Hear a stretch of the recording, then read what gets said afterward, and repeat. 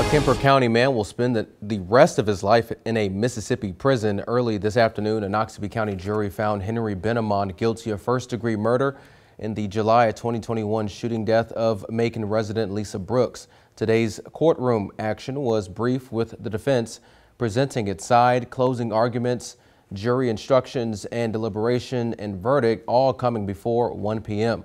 The jury also found Benamon guilty of possession of a weapon by a convicted felon.